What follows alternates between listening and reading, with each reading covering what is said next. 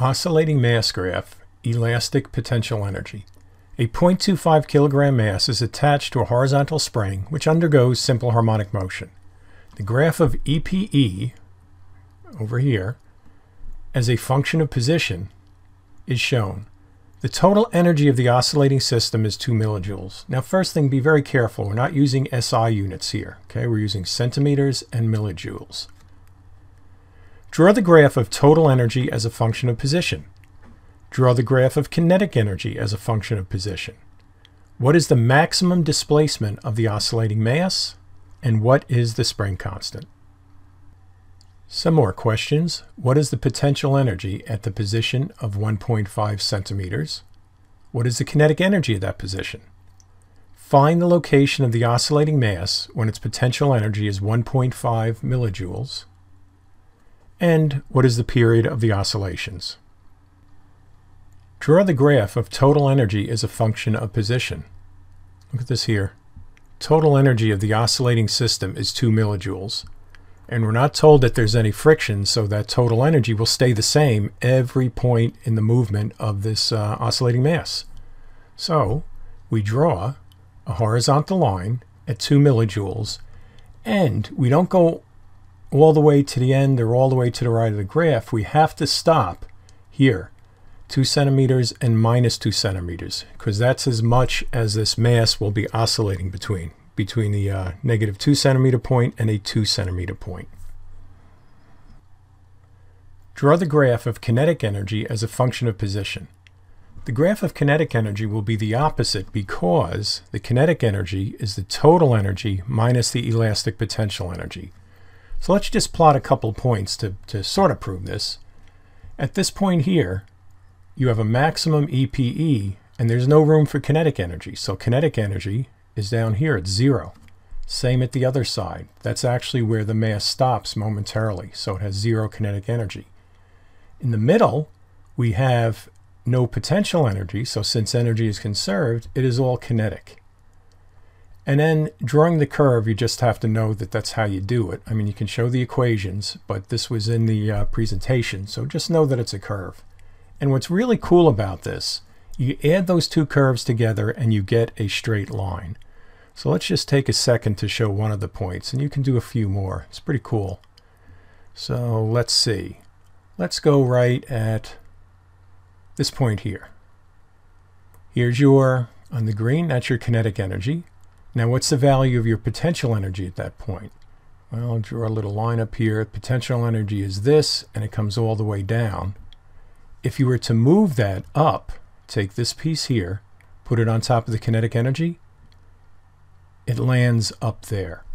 So if I were to pick these 2 points, okay, here's kinetic energy. Nope, that's elastic potential energy right here. Kinetic energy is up here. So let's take this vector, well, it's not a vector, but that line, put it up here because we add it to the kinetic energy, and look, you're on the straight line again. I just find it neat how 2 curves like that, you add it together piece by piece, and you get a horizontal straight line. What is the maximum displacement of the oscillating mass? You look at the graph, and the graph does not go past 2 centimeters. So that tells you that since the kinetic energy is 0 and the elastic potential energy is a maximum, you're at the end of the limits there of your oscillating mass. So the maximum displacement occurs when all of the energy is in the form of EPE and no energy is in the form of KE. It occurs at 2 centimeters and minus 2 centimeters, but normally we just state the positive value. What is the spring constant? To solve for the spring constant, use the EPE equation. EPE is 1/2 kx squared. You need to pick a point on the graph where both EPE and x are non-zero, so we have something to substitute.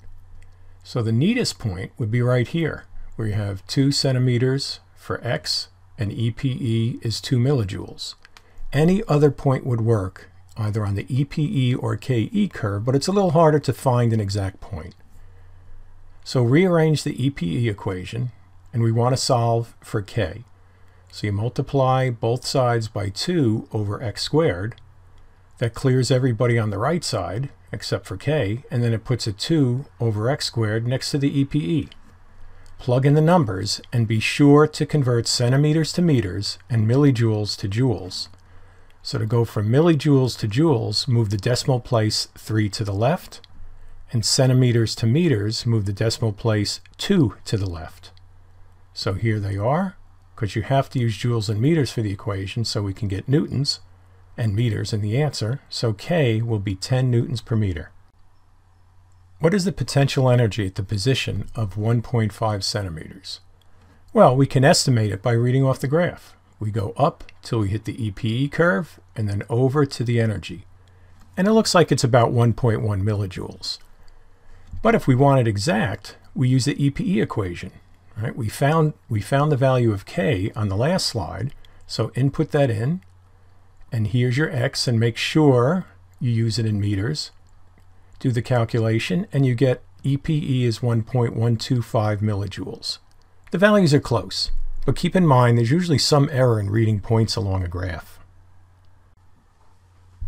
What is the kinetic energy at the point 1.5 centimeters? Well, again, you can just read it off the graph. Here's 1.5 centimeters. You go up to the kinetic energy curve, go over here, and it looks like about 0.9 millijoules. Or use this. We already found the EPE. Now we know the kinetic energy is going to be the total energy minus the EPE. So we have 2 millijoules minus the 1.125 millijoules that we calculated, and the kinetic energy is 0.875 millijoules. And that's pretty close to the 0.9.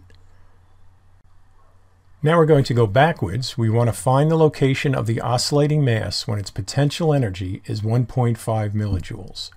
So graphically, here's 1.5, go over until you hit the EPE curve, go on down, and it looks like it's about 1.75 centimeters. But we can do it mathematically because we have the value for K. Here's the EPE, solve that equation for X, and you do that by multiplying both sides by 2 over K, and that will give you X squared, and then you have to take the square root. We did a bunch of algebra steps in one here. So X is the square root of 2 EPE over K.